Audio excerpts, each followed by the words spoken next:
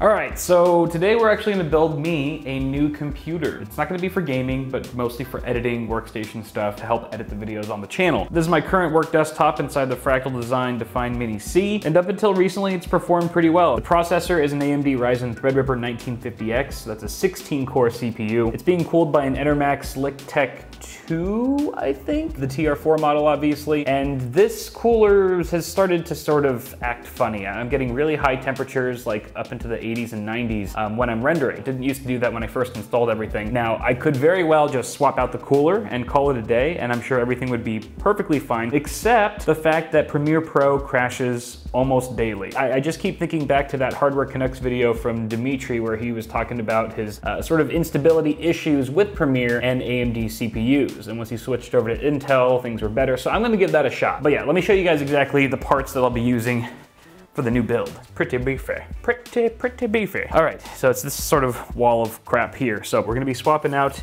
an AMD Ryzen Threadripper for Intel Skylake X, Core i9 7960X, also 16 cores. It's a little on the pricey side, but I've already got one lying around, so might as well put it to work. That'll be dropping into an MSI Meg X299 Creation. This motherboard is absolutely nuts. It also has a ton of connectivity, quad channel memory support, all those great things you get with the platform. I've got some pretty awesome RAM to go along with that. This is the G-Skill Trident Z Royal. This is the silver, not the gold, right? Yeah, see the S on the end? So we've got 4 sticks here running at 3200 speed. It would have been nice to have 8 to fully populate that. That would look super sexy, but I'm not gonna complain with 32 gigs. That's what we've got in the current system. Our graphics card is the GeForce GTX 1080 Ti from EVGA. This is their For the Win 3 model, and this thing is it still holds its own. I mean, a 1080 Ti is still no slouch here in 2019, despite all of the new Turing GPUs that are popping up and the RTX cards. Plus, this one just kind of matches our theme of being like super silvery. I'm actually going to call this the Crystal RGB build. Also kind of a throwback to the Crystal RGB sketch that I did a while back. Like some of the other parts here, it wasn't really seeing much action, so I'm going to be giving it a new home here. Powering the system is a Corsair RM1000i 80 plus gold certified unit, fully modular, 1000 watts, because this thing draws a lot of power. It's not the most power efficient chip, especially if we're going to plan to overclock it, so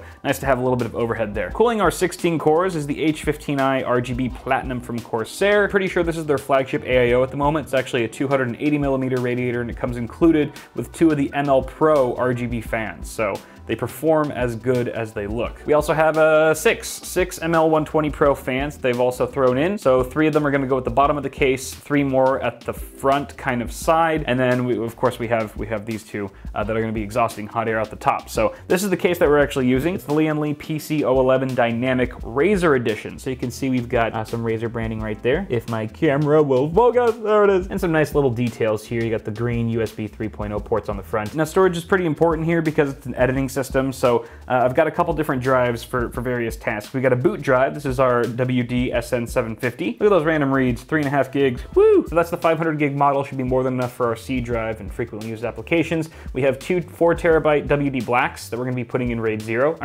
1 for redundancy, where all the backup and stuff's gonna go. And as far as our editing drive is concerned, I'm actually repurposing the Samsung 960 Pro 2 terabyte NVMe M.2 drive. So yeah, this is where I'm gonna be capturing most of the fresh raw footage too, and then editing off of this drive. Usually the editing workflow works best if you spread out your work across multiple drives if possible, so this is gonna come in handy to say the least. And that's everything from a personal workstation rig. Very exciting stuff. I put links to everything in the description below, guys, so go ahead and check those out if you're interested in any of the products you see here. So let's kick it off to a little time lapse, and once we're all done, we'll have a working system that hopefully doesn't crash in Premiere Pro every 20 minutes. 3, 2, 1, go.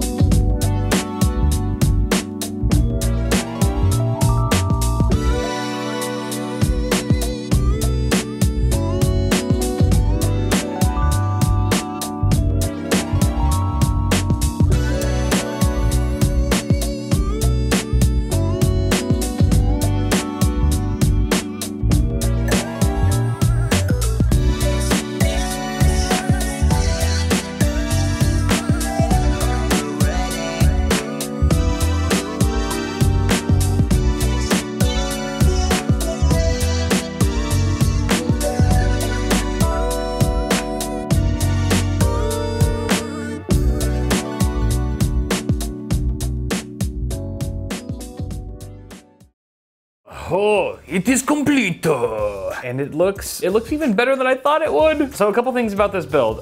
First of all, such a dream case to build in. It was just so easy, so fluid, tons of room for activities, and just a very smart layout. You gotta tip your hat to good old Bauer there for helping Lian Li design this case from the ground up. But overall, fantastic chassis. The build just looks absolutely fantastic. You can see those RGB fans just doing their thing. However, these 6 fans, the 3 on the bottom and the 3 on the side here, are actually hooked up to the single Node Pro. However, that should be wired up to the motherboard via USB 2.0, but I ran out of USB 2.0 headers because there's only 2 headers on the board, and one of them is being occupied by the AIO, the other is being occupied by the case itself. I overlooked the fact that the case requires a USB 2.0 header to drive and power up the LEDs that you see here, which looks very nice, the underglow lighting as well. So these are not actually connected to the board, and I can't configure them within the iCUE software and stuff, so that's gonna come at a later time. Probably not worth a dedicated video, but if you guys wanna follow me on social media, either at BitwitKyle on Twitter or Instagram, I'll probably be posting some updated images of the system with different color schemes once everything's all configured and looking pretty. So